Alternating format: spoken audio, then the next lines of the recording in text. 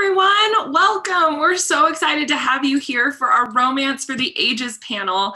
I cannot thank you guys enough for coming. This is incredible and so much fun.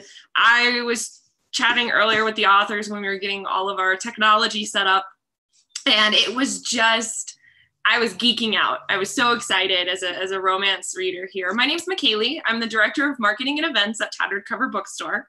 And first off, I just have to sincerely say thank you for continuing to support local businesses, specifically your local independent bookstore. You know, we've been in this quarantine now for a long time, and it feels like forever some days, but we are just so grateful for your continued support. Tattered Cover is now open online 24/7. We had a couple of adjusted hours there, and we started curbside pickup at our Colfax Avenue location. I know a lot of you were mentioning where you're from in the chat earlier. And for those of you that are Colorado residents who are willing to make the drive, you can do curbside pickup during limited hours. But our website's always open, and we're still doing shipping as well. And so I also just want to say that closed captioning is available for those who might need it. We are going to be having this live stream recorded and on our YouTube channel later. So please share it with someone who if one of your friends is not here tonight, but you want to share it with them later, send them the link and they can still watch the full interview, which is a pretty cool thing that we can do with these virtual events now. We have more live streams coming up. For you romance readers out there, we have Sarah Richardson, who has her latest cowboy romance coming out, and we're going to host her on Monday, June 15th at 5 p.m. here on our YouTube channel. And any of you who might have younger readers in your life, we have children's author Avi and the illustrator Brian Floka on Tuesday, June 9th at 5 p.m. on YouTube. And I want to just quickly reiterate, we've been saying this at the beginning of all of our live streams because we believe that this is really important here, but art is a survival resource. It's something that's vitally important, but has very few safety nets in the normal world and even in this crazy pandemic one. We're here to affirm that creative work is essential, and we're here to elevate it. It's always going to be our top priority.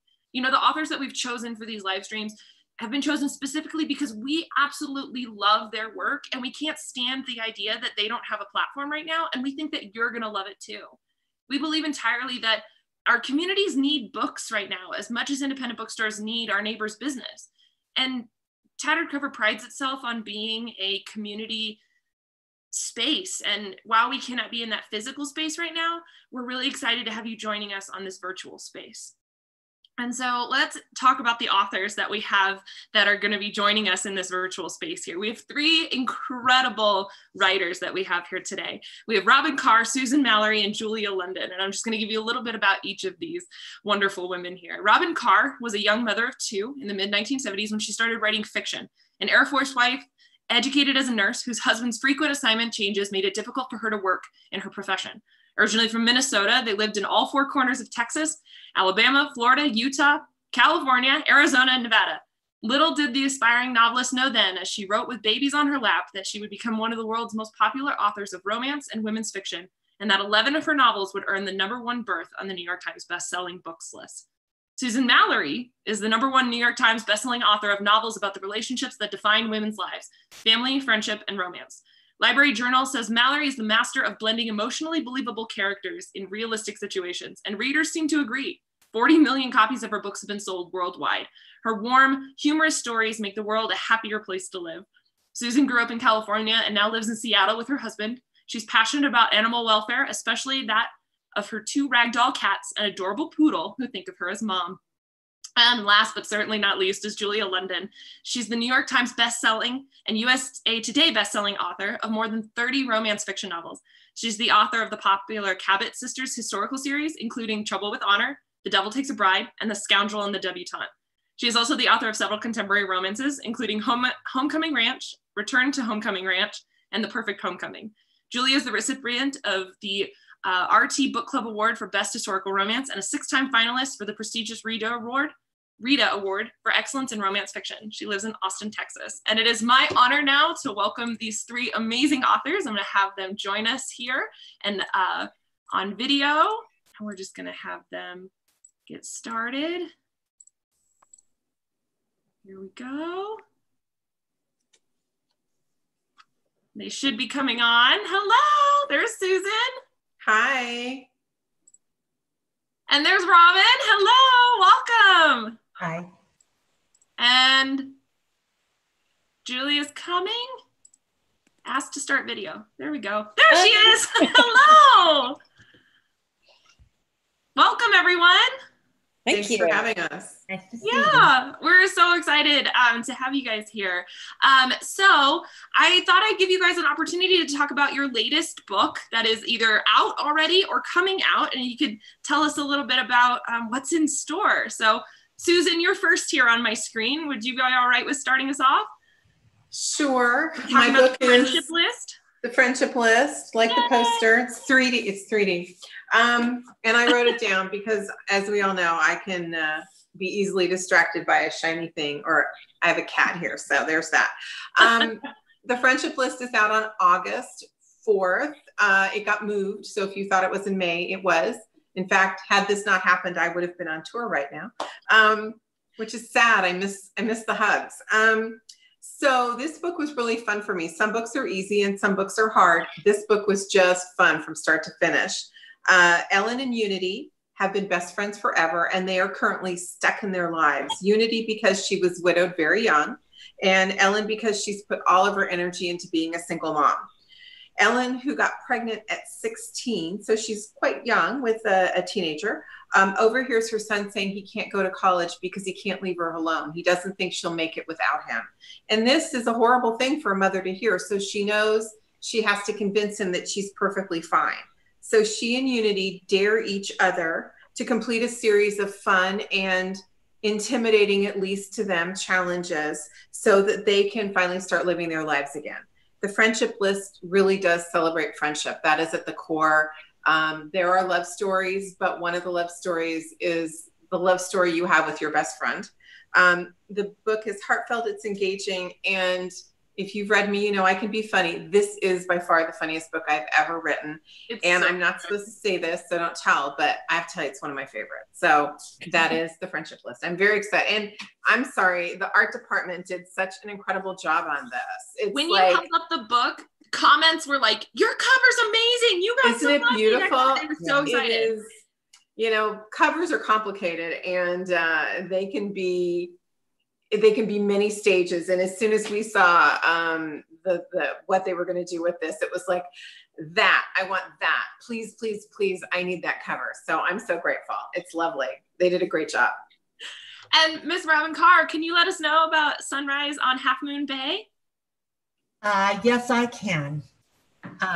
Let me think about it. It's about two sisters born 20 years apart, so they have never been close. And both of them are going through a huge life transition at the same time. One is just coming out after being a caregiver to her parents for 8 years, and she's trying to get her life together. She had very big plans. She just can't seem to remember what they were now that she's got the time to execute them. And Justine, her older sister, is going through a divorce after 30 years of marriage. So they're both in a spot of huge transition. And it's lots of fun to read about. They'll be getting close for the very first time as they live together in Half Moon Bay. But what I really want to tell you to just shock your pants off is that coming in October is the 21st Virgin River novel. Oh. Return to Virgin River. That's yay! 21. So it's time to see some of your old friends. And Mel and Jack will be there giving advice as usual. And there's a couple of new faces, which has been the tradition in Virgin River, is that there's a couple of new faces falling in love with all the folks that you're used to and you've grown close to in the background. So you didn't think I could do 21, did you? Oh, yes, ma'am, I did. I mean, you could. I was really excited and hopeful. Cross your fingers. Cross your fingers. The computer crashed this morning. So, yes, Robyn is here by the grace. By the skin of her teeth. It is awesome she is here right now because we had some fun technical difficulties with Robyn, but we're happy to have her. My Wi-Fi went down. My computer crashed. Everything has gone to hell in a handbasket. What a day. But I'm here and I'm happy to be here. And then Ms. Julia London, if you could let us know about your latest, please. Well, this one just came out last week. Yay! Happy book birthday. A Royal Kiss and Tell. It's really kind of hard to see, but I did this new series set in Victorian England. I wanted to do kind of a take on the Cinderella because when I wrote the first one, The Princess Plan, yep. Meghan had just married Harry, and it was like, you know, it's just such an enduring story. We all want to marry a prince, right? But I didn't want to do a Cinderella that was powerless like the original Cinderella. I wanted to do one more like Meghan. So I made up this entire kingdom because there were no extra princes running around London, and they have princes that come in. And so the second one is about a woman in society, and she knows her place in society, and she's like at the top rung, and she's not afraid to own it. And so she goes around to ballrooms and she's like, you know, look at me. I mean, you should look at me. I'm so well dressed and I'm beautiful and I have a lot of money. And, you know, and there's a prince that I based a little bit on Harry. Some of the interviews I'd read about him when he was, you know, disillusioned. He didn't really know what his purpose was. And I made this second prince in this book like that. And he doesn't know what his purpose is. And his purpose so far has been drinking and gambling and whoring. And so they are right off the bat, they're at loggerheads. He doesn't have any time for her, and she doesn't, you know, she's not going to put up with that because she knows who she is. And there's a bit of a mystery. I also included a mystery in this series, which I've never done and will never do again. Thank you very much. It was fun, but it was really hard to do that. But yeah, and the third book comes out in October, A Princess by Christmas, and that will be the end of this series. And the name of the series is A Royal Wedding. I read all three of them and I loved every minute. It was such a great escape and it was so wonderful to just dive into these worlds that you've created. And I'm curious, each of you kind of touched on it a little bit and we can do another round robin, but where does a story begin for you? Is it with the setting, the characters, the plot? You know, you mentioned, Julia, you mentioned your fairy tales and Cinderella, but like, where do these ideas often start for you? If you want to touch on that, Julia, with the Cinderella bit. I think I would say probably 99% of the time it starts with a character, you know, the idea of a person and what they've been through pops into my head. And then I spend a lot of time building a story around it, but it's almost always character for me. And then Susan, you were nodding along. Is that the same for you? It depends on the book, where it comes from. The friendship list is actually pretty funny. I heard from a reader, it was the end of my work day. I was just about to shut down and there was a message saying, you should write about empty nesters. And I shut down my computer and walked in to start cooking dinner and thought, oh my God, that is never going to happen. They're going to be wet in their 50s and nobody wants to see that sex. You want to see them when they're younger, if they're going to be naked. And I thought I would just never do that. That's silly. Pull out all the ingredients. And it always happens when I start chopping the onions. And I'm chopping the onions and I thought, well, what if they're not old? And then I thought, well, what if it's not they? What if it's her? You know, if she got pregnant at 16, her kid would be a senior in high school when she's about 34, 35. So technically an empty nester, but not. So, and that was it. And my husband's really used to this. If the knife goes down and I start washing my hands and the onion is half chopped, he's like, so 30 minutes? Yeah, about 30 minutes. I'll be back. I went and wrote notes and I apologize to the reader. It was a wonderful suggestion. This isn't what you asked for, but I hope you love it anyway, because it was just, so that's where the idea came from. It was me being, you know, snotty and saying, well, I'd never write. Oh yeah, I am going to write that. Little bit different, but I'm writing that. So is there onion chopping involved with you too, Robyn? Do the tears strike inspiration for you, or how does it work for you? There's tears. It always starts with characters and an issue. And this time, a young woman has come to Virgin River to finish her novel in progress. She's very late.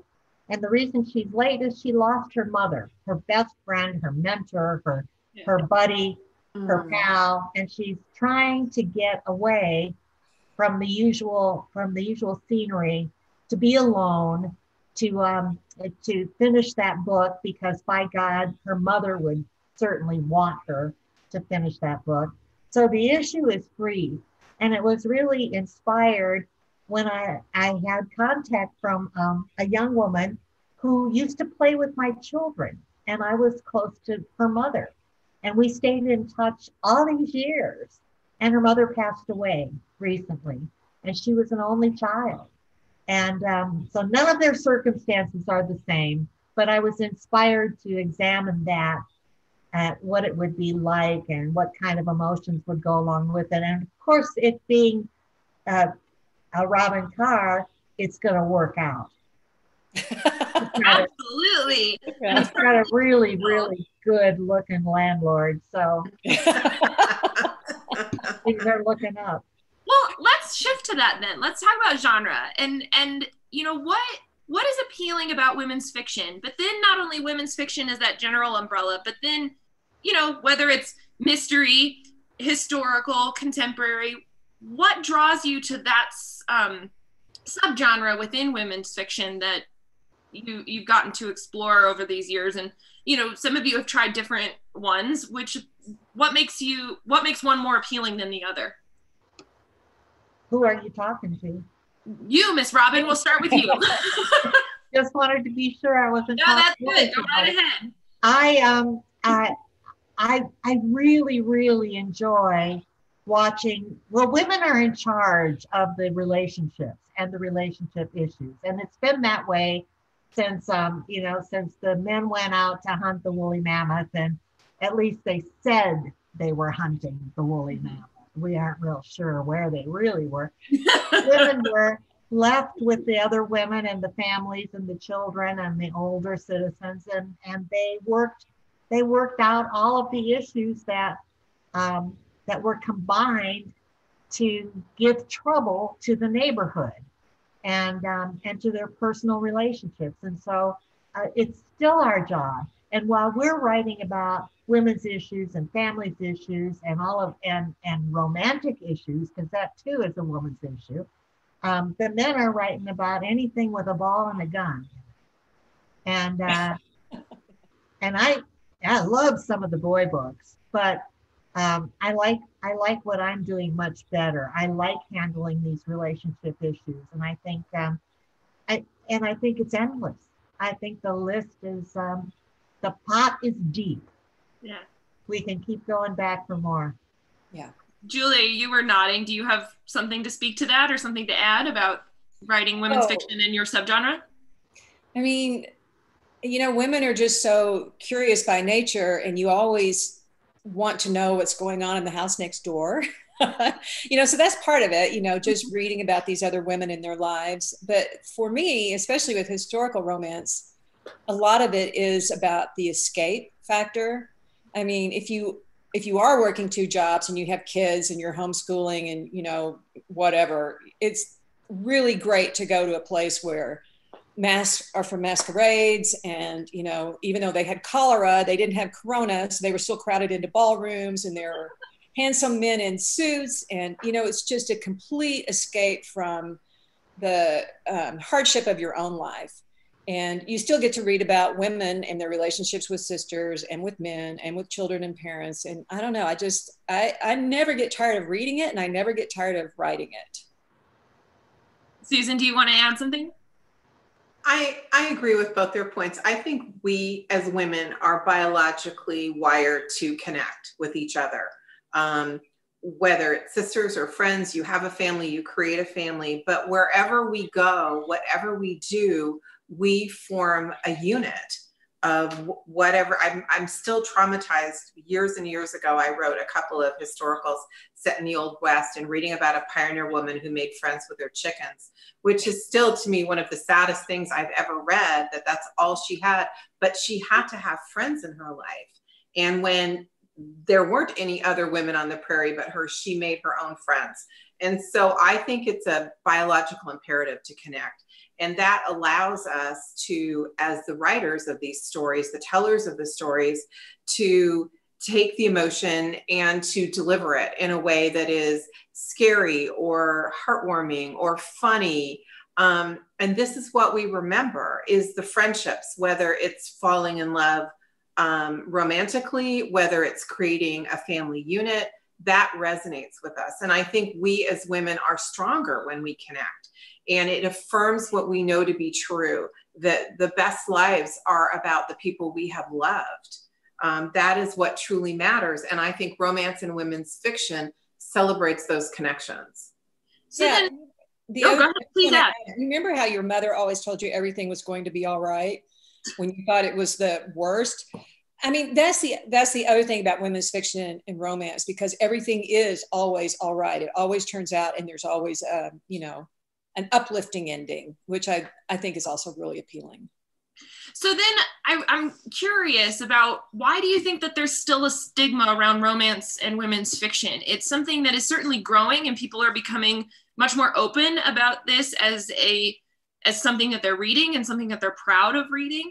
But why do you think it's still a stigma, and what do you think we can do to fight that, continue to fight it and break that down? Julia, you were talking about happy endings and people reading that. Do you mind speaking to that?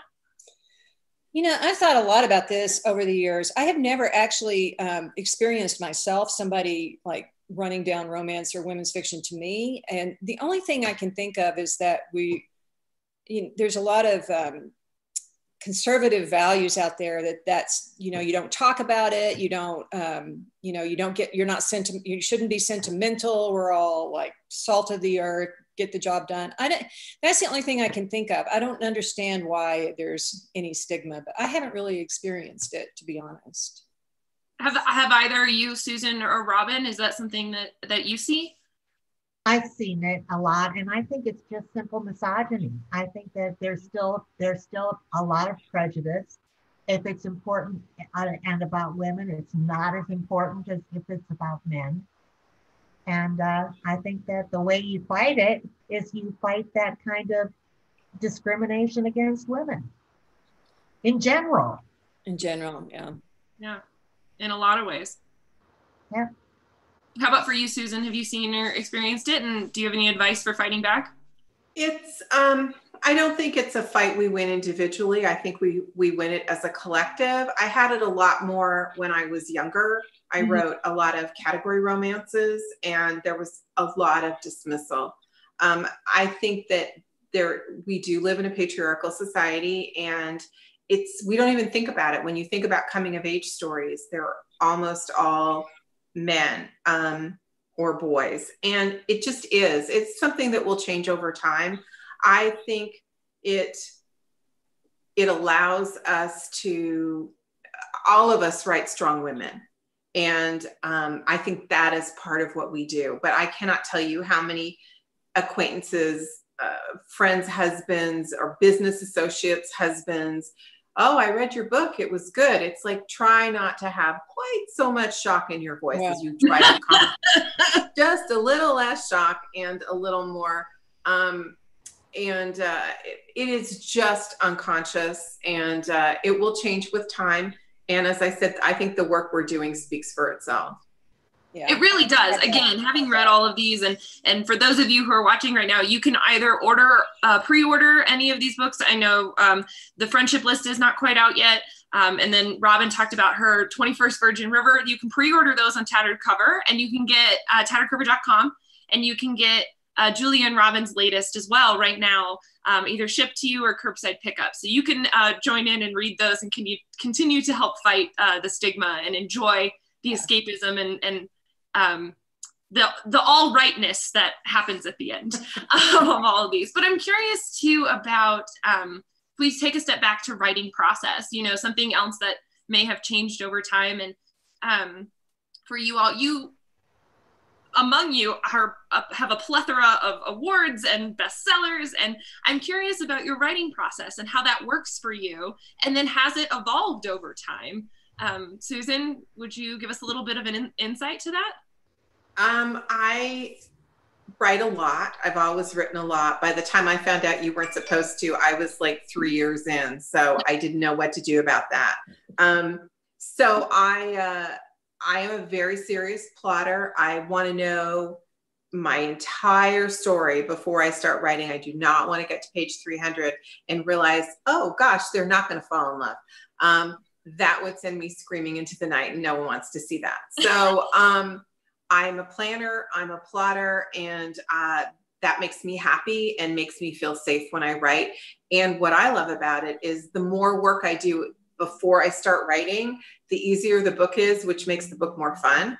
But it also frees me up to do the little detail things, the in the background, the funny little through lines that you can't plan. They just happen organically.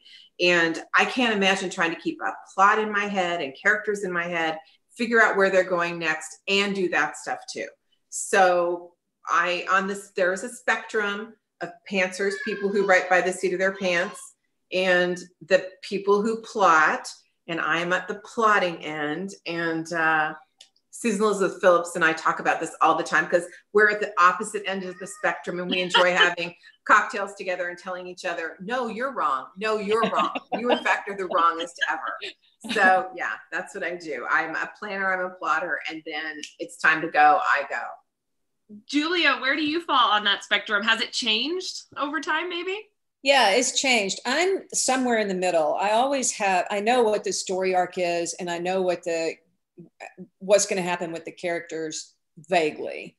But I started writing in the mid 90s, and I was able to work on more than one book at a time. I would work on one in the morning, and then I would work on one in the afternoon. And I've always treated this like a job, like I go to the office in the morning. I don't like wait for inspiration to strike. But what I've really noticed over the years is it's a lot harder to divide my attention. I used to be able to do it, but now I can't. I have to work on a book, not two. And I have to really absorb myself in that book like full time in order to keep all those threads together, I think. But that's the big difference for me. Hey. I do want to get Robyn's answer, but there's a cat on the screen now. So we have to, who's the cat? This is Alex, and it's 4:30 here in Seattle, and he eats at 5. So he's just letting me know it's getting close, and he's kind of a big guy, so I'm very handsome. So, well, yeah. Alex, I promise we'll get done in time for dinner. We'll do our best. So, well, thank you for getting to, oh my gosh, the chat just lit up with cat, kitty, cat. Kitty. Yeah. You want to say hi? Say hi.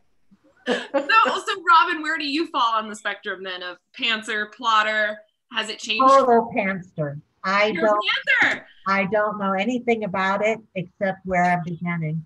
I wrote a book about a man whose wife found out that he'd had an affair 5 years ago, but it lasted 2 years. And I really didn't know when I started that book if he was just a fallible man who made a mistake or if he was a bastard. And I couldn't wait to find out. But I like to watch the story evolve. Yeah. It doesn't bother me to go back to the beginning and make everything adjust if I have to do that. But I like it like that. I know who the characters are and basically what the important issues are. And that's about all I know. But I love that, okay, between the three of you, we had one on either side and then Julia who's kind of swaying in the middle. That really goes to show our aspiring writers out there that really it's your own way. You get to choose and whatever works for your brain. That's right. Yeah. So I'm going to ask one more question before we move to our audience questions. A lot of you have been very active in the chat. Thank you so much for engaging that way. If you want to start thinking about your questions for 1, 2, or all 3 of our authors, feel free to do that. We'll start taking those in just a minute. But I'm curious for the 3 of you, 3 of you artists who have provided us with such comfort and such joy in your work for many years. What media are you consuming in this age of coronavirus that's making you feel better that you want to share with others? I'm watching a lot of CNN. I don't think that's very healthy. And I have to get the numbers every night, And I start my day with Andrew Cuomo. But I'm still at every evening is the same. I sit in front of the TV with a book in my lap. Yeah. And I'm probably the only person in America who likes commercials because that's when I read. Is that when you read? Yeah. If the show is compelling, I only read during commercials. So it's the same for me, but more news than ever. And I'm wondering if it's a good idea. I don't want to be informed, but I don't know. Susan, what are you reading, watching, listening to nowadays? Well, this is what I'm reading. This is how far I am. It's really, really good. Oh. And this is what's next. Yes! Look at you go. Love I it. know. And if you could see my actual office, because it does not look like this. There's books stacked everywhere. So hold on, we got another one. Yes. Because somebody else About this. This is Kelly. This is the poodle. This is a poodle. Hi, sweetie. No tongue. So we are watching a lot of old stuff that we've seen before, so we know how it ends and that it's not super stressful, because I don't want any stress right now. I feel my life is stressful enough. And like Robyn, I am watching way too much news. I write, and then at the top of the hour, I watch the first segment till the commercial, and then I go back to work. And I know it's not healthy, and I too have a massive crush on Governor Andrew. I think he's, I appreciate the information, and I like that he just says it. And at this place in my life, I just want that. That's why I watch the news. It's like, okay, I'm braced. I'm holding my coffee with both hands. Just tell me, and then I'll turn it off and get back to my life. So yeah, that's what I'm doing. But a lot of older stuff that's, you can relax. I've seen that episode of NCIS 14 times, so I'm fine with the temperament. It's okay. I know where it's going. How about you, Julia? Well, I was watching the news, and then I had to make myself stop because it was just so depressing. Mm-hmm. And so if I do watch TV, I've been binging The Office, which I watched many years ago, but I'm watching it again, and it still holds up. But I tell you what, I think I've read about 15 books since the beginning of March. I've been a reading fiend, because it's a great escape for me too, just to get the hell out of Corona town, and go somewhere else. So yeah, that's the way I've been doing it. No, it's great to hear how people, what they're consuming nowadays. For some authors, it's been podcasts, and other ones, they're like, I listen to the same record over and over again because it just keeps insane. And so we love just getting to hear a little bit of an insight. So we're going to be taking questions from our chat now. So feel free to ask questions to one, two, or all three of our authors. They've been rather kind and open so far about their answers. So we'll see what we get for people asking questions. This one's a really sweet one. How are you doing in this age? They just want to know, are you doing okay? And I think that's a really nice one. It is a nice one, yeah. So Julia, how are you doing? Well, I'm doing okay. It's just, I'm doing okay. We were talking earlier about how this isn't a great change for a writer because you're pretty much secluded and writing all the time. Yeah. I would love to go out to dinner. I would love to get a pedicure, the first world problems. But other than that, I'm fine. How about you, Robyn? How are you? I actually kind of like this life. This is my choice anyway. I'm very solitary. I'm very introverted. I love people, love meeting people, love seeing people, but and I'm not at all shy. But I live a real quiet life, and I'm home alone all the time. And I don't write when someone else is in the house breathing my air. So I like it. So I'm all right. I miss my kids, and I would like to see more of them than I'm seeing right now. But otherwise, it's a little lonely, but it's perfectly all right. How about you, Susan? We're doing okay. I'm with Julia. I miss dinner. I want a pedicure. I miss seeing my friends. But yes, people are like, oh, how's it working at home? It's like, oh, sweetie, I work at home all the time. So that part hasn't changed. It's been weird watching other people. They're like, how do you do the work-life balance? It's like, you don't. Some days you work a lot and some days you don't. And there is no balance. That's a myth. Don't even try. You're not going to get there. So I miss the normal things that everybody misses. I love the lack of traffic, and that's wrong of me. I acknowledge the wrongness of that statement, but I can get to my dog's daycare in 15 minutes on a Friday. And it's like, normally it's about 30 minutes there and about 30 minutes home. So the lack of traffic is quite thrilling. I do worry about the people, though, seriously, the people who are being so affected by this economically, that I feel for them. And that part of it is really hard. I mean, the kids not getting meals, that's unconscionable. So that sort of thing. And the people who are out of work is really tough, because as they said, our lives really haven't changed a whole lot. We're working the way we were working 6 months ago, a year ago. Well, we greatly appreciate, and the audience does too, your candidness and your honesty. It in a weird way, it still is able to bring us all together to be like, hey, look, our favorite authors are feeling very similarly to what we are right now. So thank you for that. So there, one question was specifically for Susan, but I think it can apply to all three of you, of how hard do you find it to put humor in your books? And Susan, since it was directed at you, I'll let you answer first. I think that the thought of men and women trying to live together is inherently funny. And I'm not sure what God was thinking when he made that plan. As someone who just moved in with her boyfriend before this pandemic started, and the universe was like, oh, you want to live together? Boom, ultimate test. I get it. Exactly. You are so together, you will long to have the house empty. So I don't try to put humor in. I try to find situations that will allow my characters to be funny. Most of my characters are funny. I briefly, years and years ago, when I was writing category, wrote 3 what was then Intimate Moments, which is a suspensey novel. And it was really hard. As Julia said, don't do that.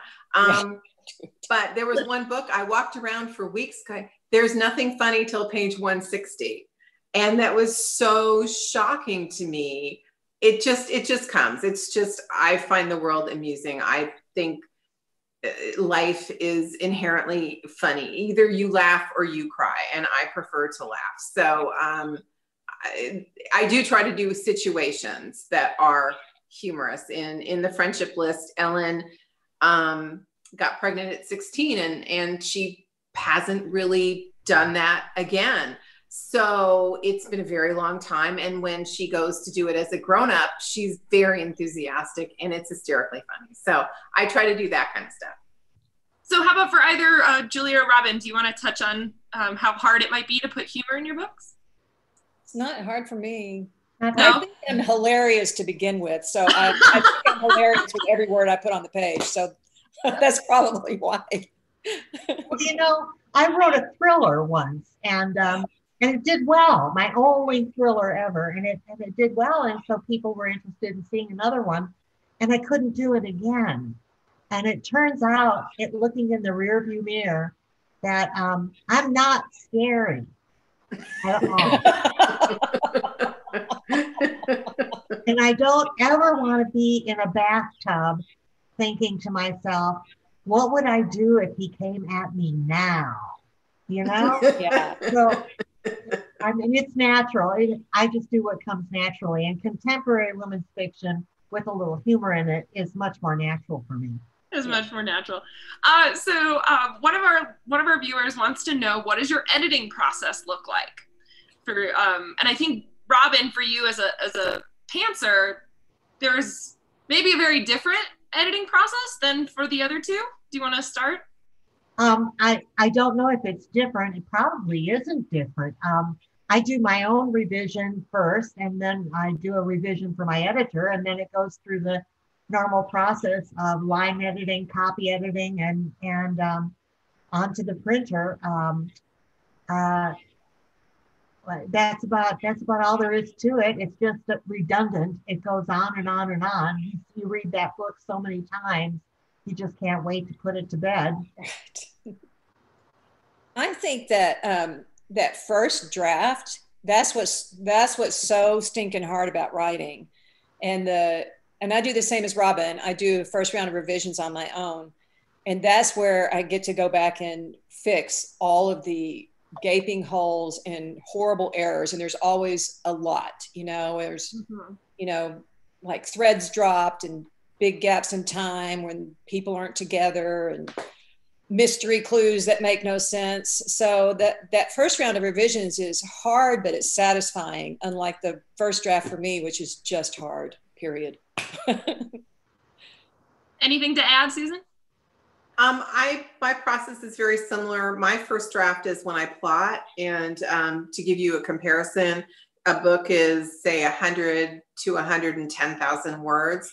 The plotting for me is going to be about 18,000 to 20,000 words. So it is the world's tiniest first draft, and that's where I work out all my problems.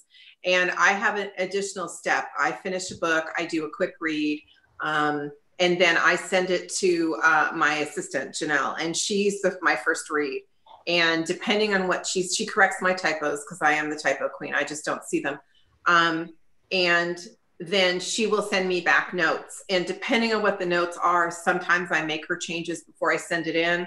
Sometimes I keep them and I do them all together. It really just depends on what the problem is. And if it's just like some minor stuff I know is going to come that I'm going to do later, I don't worry about it. But there have been times I've actually done revisions based on her notes before I send in the book.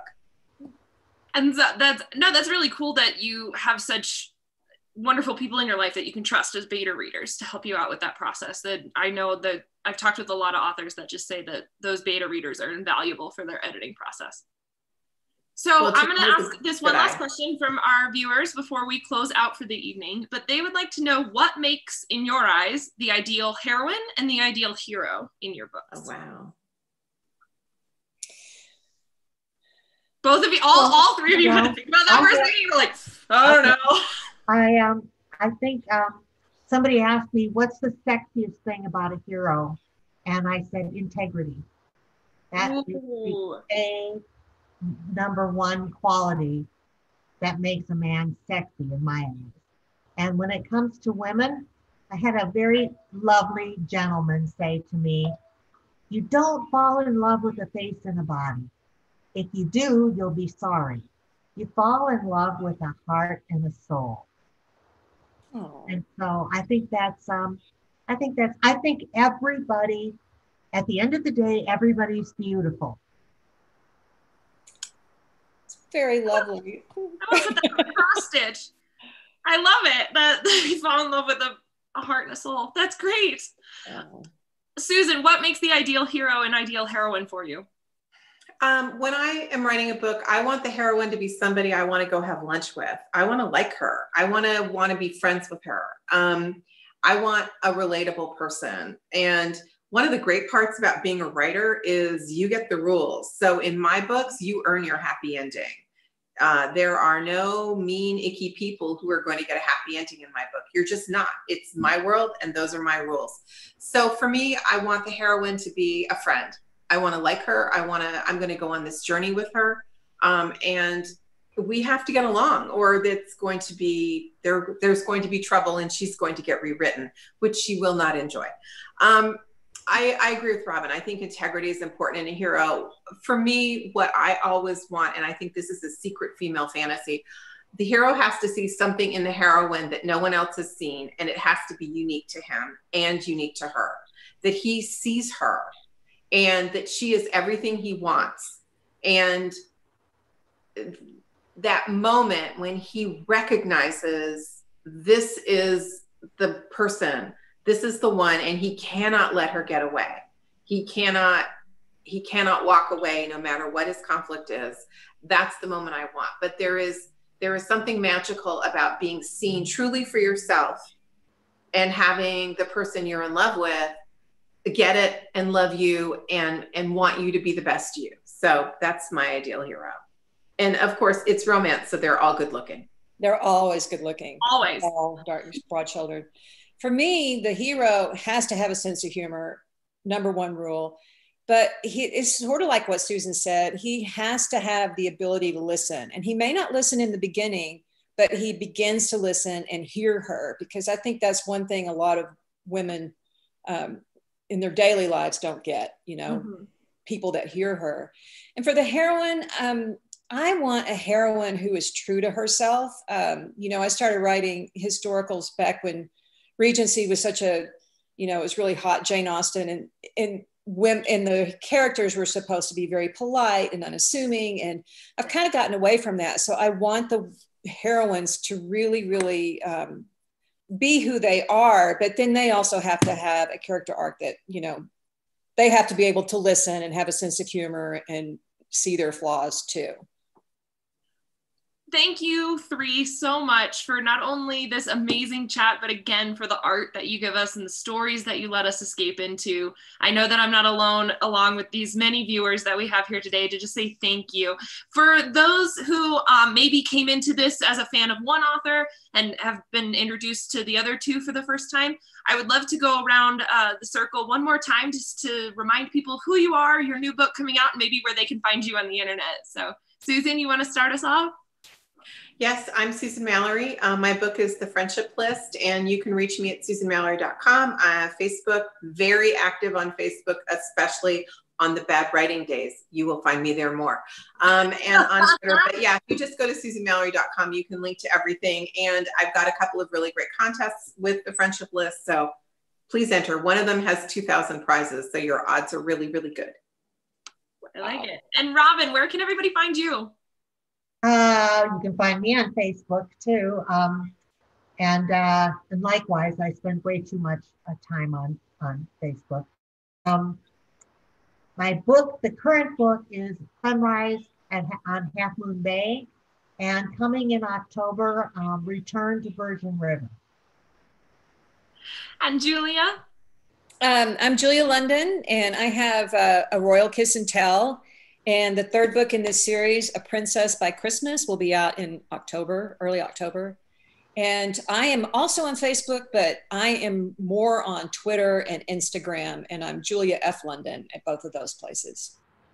And I'm McKaylee Osley with Tattered Cover Bookstore. I just want to thank you guys once again for joining us. You can find all of these authors' books at tatteredcover.com. Links are below in the descriptions, and you can pre-order The Friendship List and Return to Virgin River as well. So if those sound interesting to you, go ahead and support your local independent bookstore. And don't forget that during this time, there's also local restaurants that need your help as well. So when you're ordering out on those apps, try and just continue to shop local.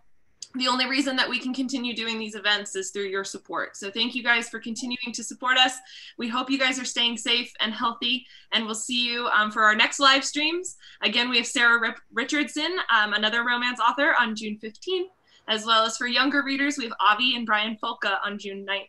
So thank you guys again. If authors, you'll just stay on for a hot second, we're going to end the stream and thank everyone again. So bye, everyone. Thank you so much. Bye.